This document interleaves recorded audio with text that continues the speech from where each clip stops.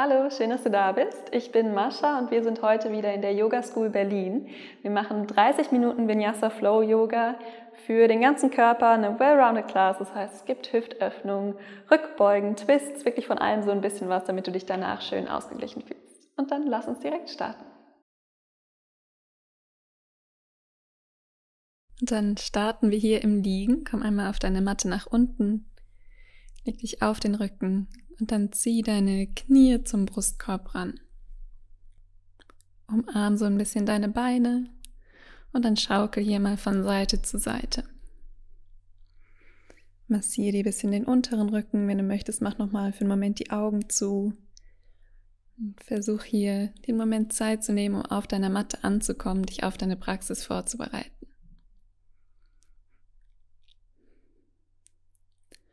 Und dann lass dein rechtes Knie rangezogen, streck jetzt dein linkes Bein aus und versuch deinen rechten Oberschenkel so nah wie möglich zum Oberkörper ranzuziehen. Lass dein linkes Bein ganz lang und auf der Matte abgelegt, flex gerne den linken Fuß. Und dann fang langsam an, dein rechtes Bein zur Decke nach oben zu strecken, halt dein Bein hinterm Oberschenkel und dann schieb die rechte Ferse zur Decke nach oben raus und zieh die Zehenspitzen zu dir ran. Wenn es zu viel ist, noch hier dein Bein zu strecken, lass es gerne ein bisschen gebeugt. Wir wollen ein bisschen in die Dehnung der Beinrückseite reinkommen. Wenn du sehr flexibel bist, kannst du gerne auch schon deinen Unterschenkel greifen und vielleicht das Bein so ein bisschen zu dir ranziehen. Schau, wie du dich jetzt fühlst hier am Anfang, geh noch nicht zu weit. Versuch deinen Rücken ganz lang zu lassen, lass den Kopf entspannt auf der Matte liegen. Und dann beug dein rechtes Bein, greif die Außenkante des rechten Fußes und zieh dein Knie Richtung Achselhöhle ran für eine Half Happy Baby Pose.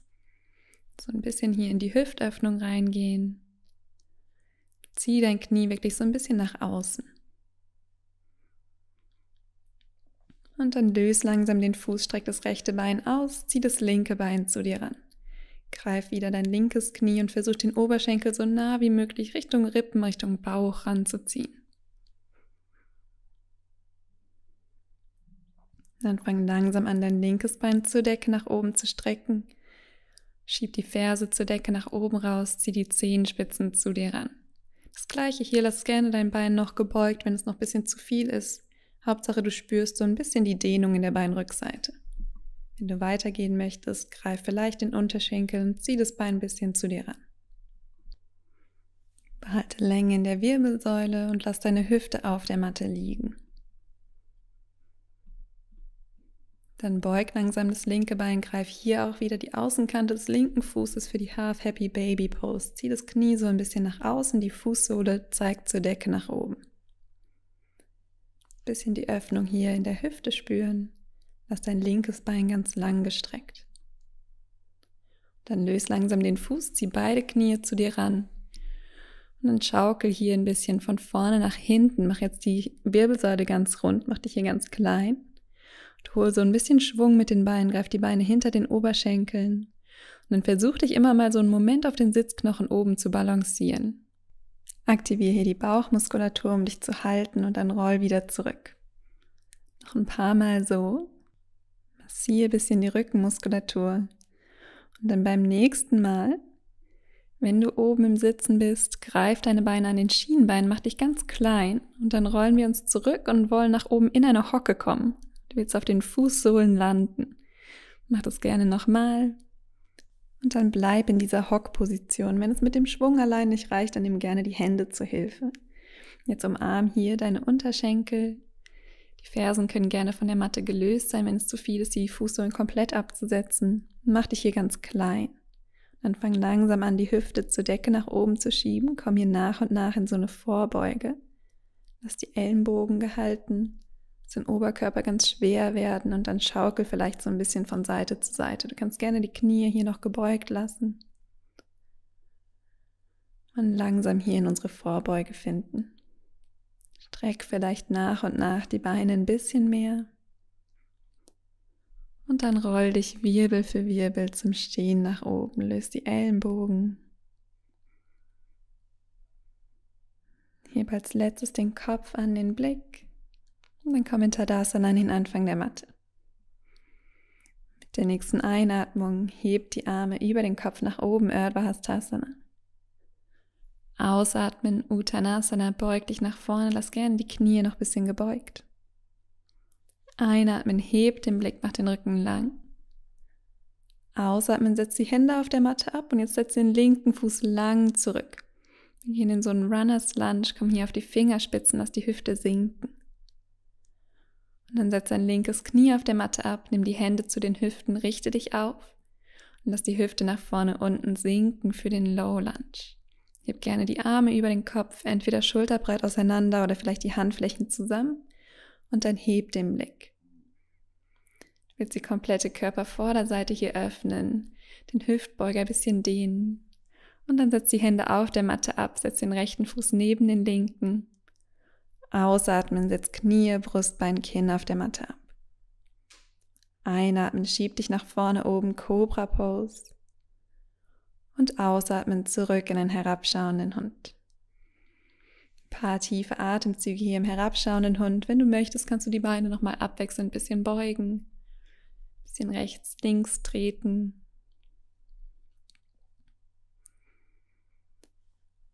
Und dann finde langsam in deinen herabschauenden Hund, in deine Position. Bring ganz viel Länge hier in die Wirbelsäule. Und dann schau zu deinen Händen nach vorne, setz jetzt den linken Fuß zwischen die Hände, komm auf die Fingerspitzen, Runners Lunge. Und dann setz dein rechtes Knie auf der Matte ab. Nimm die Hände zu den Hüften, richte dich auf, zieh den Bauchnabel nach innen oben ran. Und dann lass die Hüfte wieder nach vorne sinken für den Low Lunge.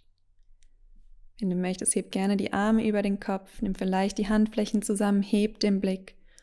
Und jetzt öffne die Vorderseite, zieh die Fingerspitzen zur Decke nach oben. Dann setz die Hände neben dem linken Fuß auf, setz den rechten Fuß neben den linken, einatmen, halbe Vorbeuge. Ausatmen, Uttanasana, beug dich nach vorne. Einatmen, richte dich auf, heb die Arme an. Und ausatmen, Tadasana. Dann gehen wir durch ein paar klassische Sonnengrüße. Einatmen, heb die Arme über den Kopf. Ausatmen, beug dich nach vorne, Uttanasana. Einatmen, heb den Blick, Adha Uttanasana. Und ausatmen, setz die Füße zurück, entweder Knie, Brustbein, Kinn oder Chaturanga. Einatmen, Cobra oder heraufschauender Hund. Und ausatmen, herabschauender Hund. Ein paar tiefe Atemzüge hier. Versuch ganz viel Länge zu finden in deinem herabschauenden Hund. Streck die Arme, schieb dich aus den Schultern nach hinten raus und schieb die Hüfte zur Decke nach oben. Noch einen tiefen Atemzug. Und dann mit der nächsten Einatmung spring oder lauf nach vorne, halbe Vorbeuge. Ausatmen, Uttanasana, beug dich nach vorn. Einatmen, Urdhva Dhanurasana, heb die Arme über den Kopf. Und ausatmen, Tadasana. Einatmen, Urdhva Dhanurasana. Ausatmen, Uttanasana. Einatmen, heb den Blick, mach den Rücken lang. Ausatmen, spring oder lauf zurück, deine Variation. Einatmen, Urdhva Mukha oder Cobra, roll die Schultern zurück. Und ausatmen, herabschauender Hund. Paar tiefe Atemzüge wieder hier. Fächer deine Finger schön auf.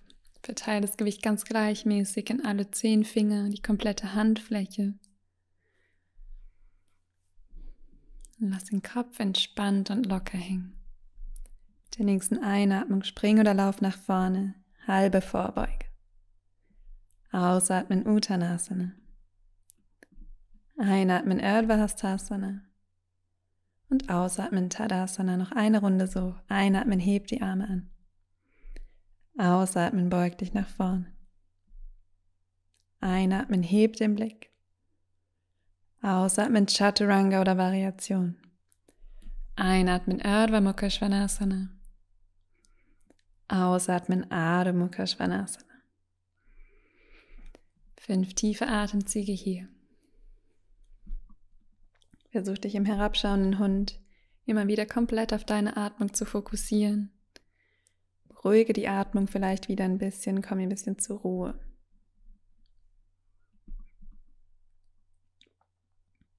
Der nächsten Einatmung spring oder lauf nach vorne, halbe Vorbeuge. Ausatmen Uttanasana. Einatmen, hebt die Arme an. Und ausatmen Tadasana. Wir machen eine kleine Variation vom zweiten Sonnengruß. Mit der Einatmung komm in Utkatasana nach unten, Chair Pose. Ausatmen, beug dich nach vorne. Einatmen, heb den Blick. Ausatmen, Chaturanga. Einatmen, Urdhva Dhanurasana. Ausatmen, Adho Mukha Svanasana. Mit der nächsten Einatmung hebt das rechte Bein zur Decke, dreibeiniger Hund. Ausatmen, setz den Fuß zwischen den Händen auf. Richte dich auf, komm in einen High Lunge nach oben, heb den Blick. Und dann bleiben wir für ein paar tiefe Atemzüge. Lass die Hüfte nach unten sinken, streck das hintere Bein so weit es geht, schieb die linke Ferse nach hinten raus. Zieh die Fingerspitzen lang nach oben. Und dann ausatmen, setz die Hände auf der Matte ab, Chaturanga. Einatmen, Urdhva Mukha. Ausatmen, Adho Mukha Svanasana. Einatmen, hebt das linke Bein an. Ausatmen, setz den Fuß zwischen den Händen auf. Richte dich auf, heb die Arme zur Decke. High Lunge. Du kannst auch hier entweder die Hände schulterbreit auseinander lassen oder die Handflächen zusammennehmen. Lass die Hüfte nach unten sinken und dann streck dein hinteres Bein. Wir wollen auch hier wieder die Körpervorderseite öffnen, den rechten Hüftbeuger ein bisschen aufdehnen. Ausatmen, setz die Hände auf der Matte ab, Chaturanga. Einatmen, Urdhva Mukha. Ausatmen, Adho Mukha Svanasana. 5 tiefe Atemzüge hier. Komm wieder zur Ruhe. Vertief deine Atemzüge. Wir hatten sehr viel Sonne dieses Mal beim Filmen. Man merkt, dass der Frühling langsam kommt. Mit der nächsten Einatmung spring oder lauf nach vorne, halbe Vorbeuge. Ausatmen, Uttanasana. Einatmen, komm in Utkatasana. Und ausatmen, Tadasana. Noch eine Variation. Einatmen, komm nach unten, Utkatasana. Ausatmen, beug dich nach vorne, Uttanasana. Einatmen, heb den Blick. Ausatmen für Chaturanga. Einatmen, Urdhva Mukha, öffne dich hier. Ausatmen, Adho Mukha. Mit der nächsten Einatmung hebt das rechte Bein zur Decke, dreibeiniger Hund. Und dann öffne die Hüfte über die Seite, beug dein rechtes Bein und lass den Fuß über die linke Seite fallen für eine Hüftöffnung hier. Dann komm zurück zur Mitte, dreibeiniger Hund. Und Ausatmung, zieh dein Knie jetzt zum linken Oberarm ran. Ein kleiner Twist hier, die Schultern sind über den Handgelenken und dann streck dein Bein über die linke Seite, setz den Fuß auf dem Boden ab, heb jetzt den linken Arm an, Fallen Triangle Pose. Lass die Beine ganz aktiv, zieh den Bauchnabel nach innen, schieb die Hüfte nach oben raus. Bisschen Kräftigung hier, schau gerne zur linken Hand nach oben. Und dann setz die Hand wieder auf der Matte ab, einatmen, dreibeiniger Hund, zieh den Fuß zurück. Und ausatmen, setz den Fuß zwischen den Händen auf. Diesmal komm nach oben, Krieger 2, öffne dich über die Seite. Schau über deine rechte Hand nach vorne. Sink tief in dein vorderes Bein, lass die Bauchmuskulatur aktiv, dass dein unterer Rücken lang bleiben kann. Zieh die Arme auseinander und dann öffne die rechte Handfläche zur Decke, zieh dich zurück für einen Proud Warrior, öffne die rechte Seite. Zieh die Fingerspitzen lang zurück und dann streck dein rechtes Bein aus, Reverse Triangle Pose. Einatmen, komm nach oben, zieh die Hand nach vorne und setz dann für Trikonasana das Dreieck, deine rechte Hand am Schienbein oder vielleicht auf der Matte ab, zieh den linken Arm zur Decke nach oben. Öffne deinen Brustkorb über die Seite. Versuch deine rechte Hüfte nach hinten zu schieben, um hier Länge in die rechte Seite zu bringen. Wir stehen ein bisschen weiter als normal, das ist eine kleine Variation von Trikonasana. Und dann einatmen, richte dich wieder auf, Krieger 2. Ausatmen, durch ein Vinyasa zurück. Einatmen, heraufschauender Hund. Und ausatmen, herabschauender Hund. Einatmen, heb das linke Bein an. Und ausatmen, öffne auch hier die Hüfte über die Seite. Beug dein linkes Knie. Mit der nächsten Einatmen kommt zurück, dreibeiniger Hund. Ausatmen, Knie zum rechten, Oberarm, Schultern über die Handgelenke. Dann streck dein Bein über rechts, setz den Fuß auf den Boden ab, roll dich auf deine linke Handfläche, heb den rechten Arm an, Fallen Triangle Pose. Schau gerne Richtung rechte Hand nach oben. Schieb die Hüfte nach oben raus, aktiviere die seitliche Bauchmuskulatur. Dann ausatmen, setz die rechte Hand auf der Matte ab. Einatmen, heb das linke Bein wieder an. Und ausatmen, setz den Fuß zwischen den Händen auf. Dann richte dich auf. Krieger 2. Relativ fließend hier alles. Und dann bleiben wir wieder in dem Krieger für ein paar Atemzüge. Zieh den Bauchnabel wieder nach innen. Lass den unteren Rücken schön lang. Lass die Beine hier ganz aktiv. Zieh die Arme auseinander. Und dann öffne die linke Hand zur Decke. Zieh dich zurück. Proud Warrior. Öffne die linke Seite. Streck dich ganz lang. Dann streck dein linkes Bein, Reverse Triangle Pose, bisschen intensiver. Und dann einatmen, richte dich auf, zieh die linke Hand nach vorne. Für Trikonasana ausatmen, setz die linke Hand auf dem Schienbein oder vielleicht auf dem Boden ab. Heb den rechten Arm zur Decke nach oben. Heb gerne den Blick. Jetzt versuch wirklich deinen Brustkorb über die rechte Seite aufzudrehen. Lass den Oberkörper dabei über dem linken Bein. Zieh die Kniescheiben nach oben, um die Beinmuskulatur zu aktivieren. Und dann einatmen, richte dich auf, Krieger 2. Ausatmen durch ein Vinyasa zurück. Einatmen, Urdhva Mukha. Und ausatmen, herabschauender Hund. Ein paar tiefe Atemzüge hier. Komm zurück zu deiner ruhigen Atmung. Versuch ein bisschen zur Ruhe zu kommen im herabschauenden Hund.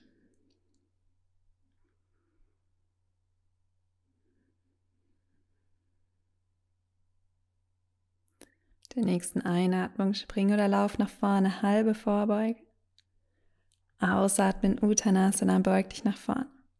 Einatmen, Utkatasana und ausatmen, Tadasana.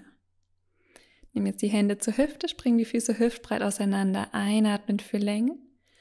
Ausatmen, beug dich nach vorne. Greif die großen Zehen. Einatmen, heb nochmal den Blick. Und dann ausatmen, komm hier in eine Vorbeuge. Du kannst gerne die Knie ein bisschen gebeugt lassen, wenn es zu viel ist oder du merkst, dass der Rücken sich sehr rundet in deiner Vorbeuge. Es ist wichtiger, dass du hier Länge behalten kannst. Und dann lass den Kopf ganz locker hängen, zieh die Schultern weg von den Ohren. Schieb dein Gewicht ein bisschen mehr in die Zehenspitzen nach vorne. Dann gehen wir weiter in eine kleine Balance. Nimm die rechte Hand zur Hüfte. Und dann wollen wir zum Stehen nach oben kommen. Zieh das linke Bein vor dir hoch. Ganz gerne das linke Bein ein bisschen beugen. Für Utthita Hasta Padangusthasana. Und wenn es geht, streck vielleicht dein linkes Bein. Versuch auf jeden Fall das Standbein hier zu strecken. Du willst so aufrecht wie möglich stehen. Finde deine Balance hier. Und dann greif mit der rechten Hand die Außenkante des linken Fußes. Wir gehen in einen Twist. Öffne die linke Hand über die Seite. Es geht auch mit gebeugtem Bein. Egal wo du bist, versuch dich über links zu öffnen. Wenn du dich hier sehr stabil fühlst, kannst du vielleicht auch Richtung linke Hand zurückblicken. Versuch dein linkes Bein nach vorne ausgerichtet zu lassen, dass der Twist wirklich aus dem oberen Rücken kommt. Dann komm wieder zurück zur Mitte, nimm die Hände vom Herzen zusammen. Und dann beug dich langsam nach vorne für einen Krieger 3. Nimm den Oberkörper und das linke Bein parallel zur Matte. Finde Länge hier. Zieh deinen Scheitelpunkt nach vorne. Und dann fang an, dein Standbein zu beugen. Setz den linken Fuß auf der Matte ab. Streck das rechte Bein. Setz die rechte Hand zur Hüfte, heb den linken Arm an und dann zieh dich lang nach vorne. Wir gehen hier in einen Twist. Setz die linke Hand neben den rechten Fuß oder gegen das Schienbein, je nachdem wie weit du nach unten kommst. Und dann heb den rechten Arm zur Decke nach oben, heb vielleicht auch den Blick Richtung Decke. Ein Twisted Triangle Pose, Pavrita Trikonasana. Lass die Beine so gestreckt wie möglich, finde Länge in der Wirbelsäule und dann die Öffnung im oberen Rücken. Und dann komm zurück zur Mitte, setz die Hände neben dem rechten Fuß auf Und dann heb dein linkes Bein zur Decke nach oben an, beug dich über das rechte Bein nach vorne für so einen Standing Split. Du kannst gerne das rechte Bein ein bisschen gebeugt lassen, finde deine Variation. Und dann zieh dein linkes Knie jetzt Richtung rechtes Knie ran. Komm zum Sitzen nach unten, zieh den linken Fuß ein bisschen über die rechte Seite, setz dich neben den linken Fuß. Und dann sollte der rechte Fuß neben dem linken Knie stehen. Richte dich hier auf, zieh den linken Arm zur Decke und dann komm in einen Twist über die rechte Seite, Urdhva Dhanurasana. Ein paar tiefe Atemzüge hier. Roll die rechte Schulter zurück. Versuch mit jeder Einatmung noch mehr Länge zu schaffen und mit der Ausatmung dich ein bisschen mehr noch in den Twist zu drehen. Einatmen, schau wieder nach vorne. Und dann streck dein rechtes Bein, nimm den linken Fuß zum Oberschenkel für Janushirshasana, beug dich über das rechte Bein nach vorne, greif vielleicht den Fuß. Lass das linke Knie ganz locker nach außen fallen, entspann ein bisschen die Hüftmuskulatur in der linken Seite und finde Länge hier in deiner Vorbeuge. Lass den Kopf locker hängen.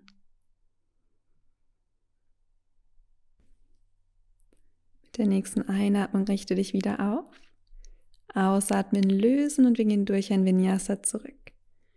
Chaturanga oder Variation. Einatmen, Urdhva Mukha und ausatmen, Adho Mukha. Ein tiefer Atemzug hier, dann gehen wir direkt wieder nach vorne. Der nächsten Einatmung spring oder lauf nach vorne, halbe Vorbeuge. Ausatmen, Uttanasana. Einatmen, Urdhva Dhanurasana. Und ausatmen, Tadasana. Das gleiche auf der anderen Seite. Spring die Füße wieder hüftbreit auseinander. Streck dich lang nach oben. Und ausatmen, beug dich nach vorne. Greif die großen Zehen. Einatmen für Länge. Und ausatmen, komm in die Vorbeuge. Zieh die Ellenbogen nach außen. Versuch ein bisschen Entspannung zu finden hier in der Position.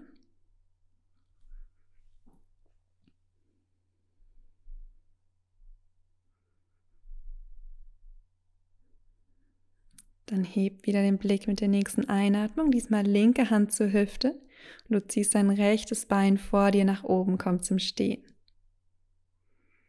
Wenn es geht, streck das rechte Bein, sonst lass es gerne angewinkelt.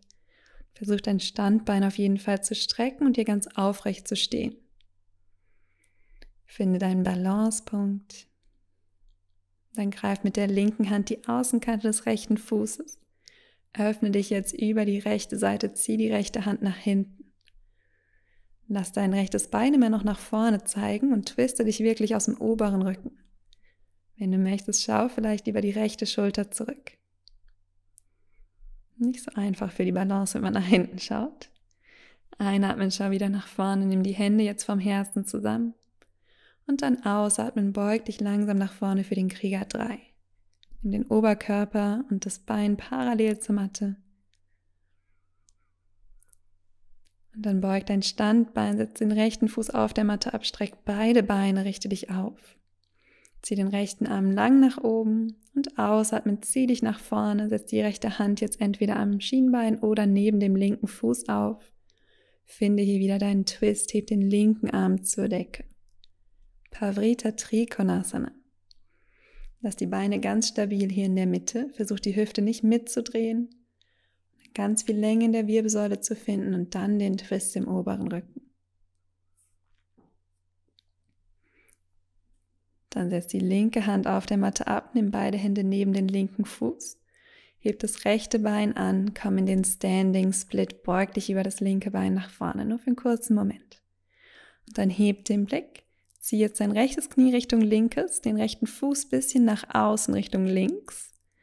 Und dann komm zum Sitzen auf die Matte nach unten. Deine Hüfte ist jetzt neben dem rechten Fuß. Dein linker Fuß neben dem rechten Knie. Zieh den rechten Arm zur Decke nach oben. Und dann ausatmen, twiste dich über die linke Seite, umarm hier gerne dein linkes Bein. Paar tiefe Atemzüge hier in dem Twist.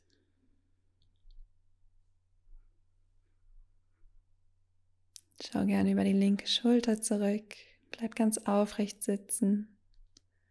Dann einatmen, schau nach vorne, ausatmen, lösen, streck das linke Bein, nimm den rechten Fuß gegen den Oberschenkel für Janushirsasana. Greif deinen linken Fuß, dann streck dich lang nach vorne und komm in die Vorbeuge. Lass den Kopf gerne ganz entspannt hängen. Auch hier, wenn es zu viel ist, das Bein komplett zu strecken, dann beug es einfach ein bisschen. Du willst nicht zu viel Rundung im Rücken haben. Denk immer an Länge in der Vorbeuge.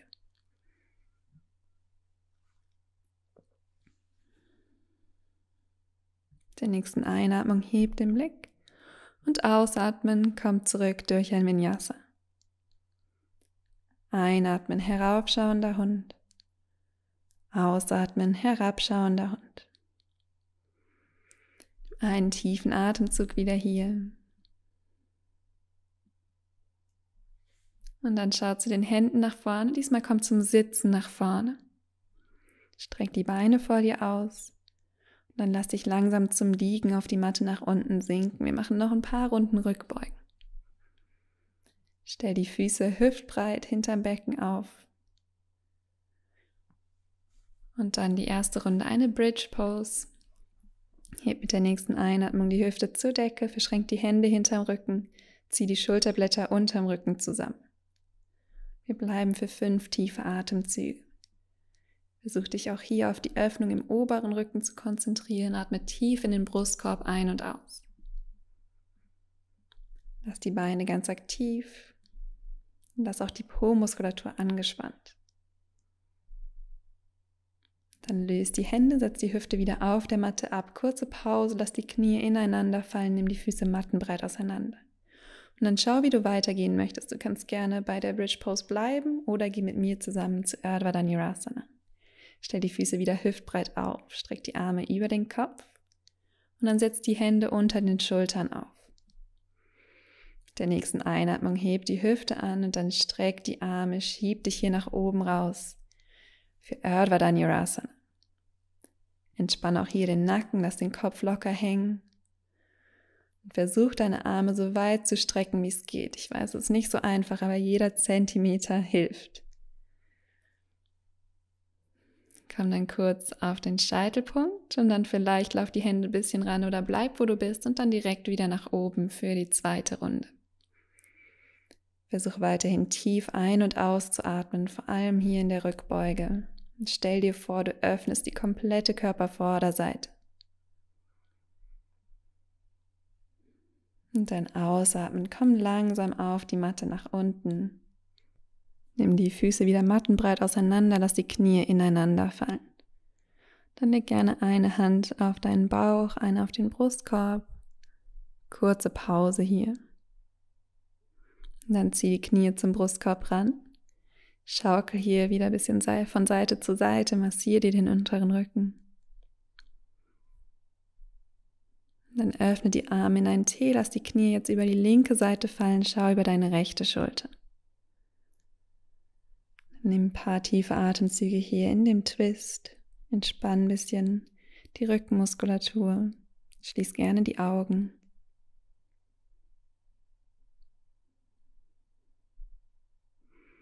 Dann bring die Knie wieder zur Mitte und lass sie über die rechte Seite fallen, schau über deine linke Schulter.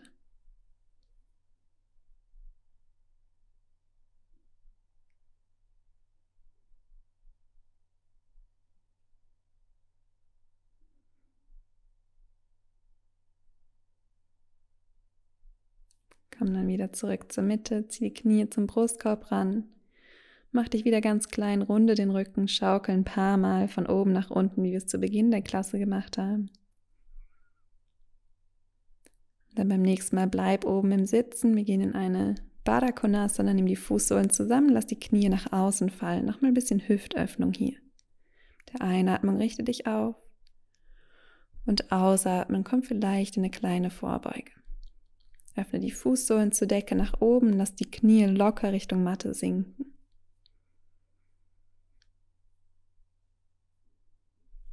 Noch ein paar tiefe Atemzüge hier, entspann die Muskulatur um die Hüfte.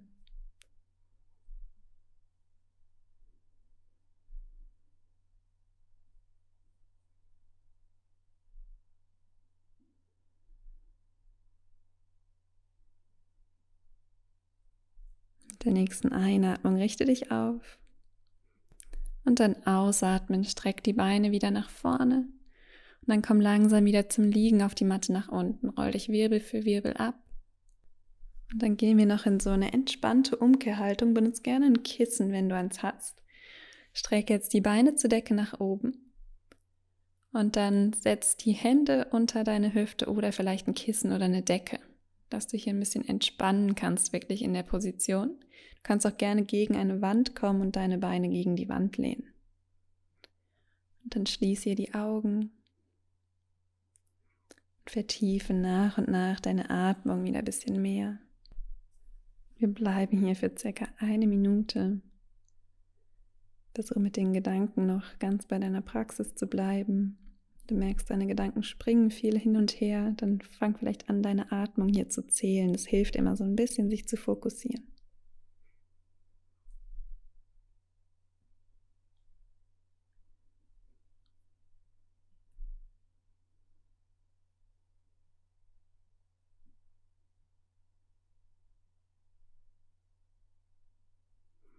Und dann fang langsam an, die Beine zu beugen. Zieh die Knie nochmal zum Brustkorb ran. Dann schau, ob du noch irgendwas brauchst, bevor du dann langsam in Shavasana nach unten kommst. Lass die Füße ganz locker nach außen fallen, nimm die Arme entlang des Körpers. Dann nimm gerne nochmal einen tiefen Atemzug durch die Nase ein und durch den Mund wieder aus. Lass alle Anspannung jetzt los. Für die nächsten paar Minuten dann hier in Stille in Shavasana.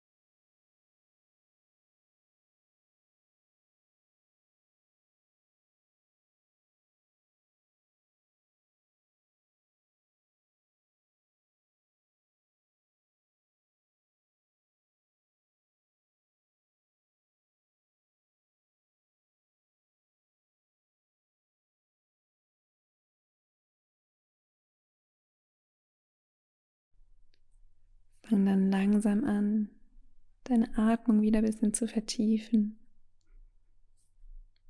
Bring langsam wieder Bewegung zurück in den Körper.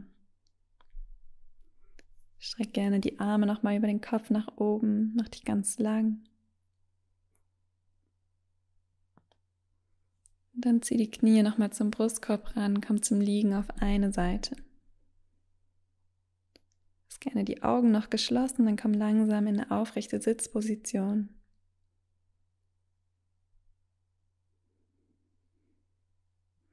Nimm dir hier nochmal einen Moment Zeit, um in dich zu gehen. Beobachte, wie du dich jetzt fühlst.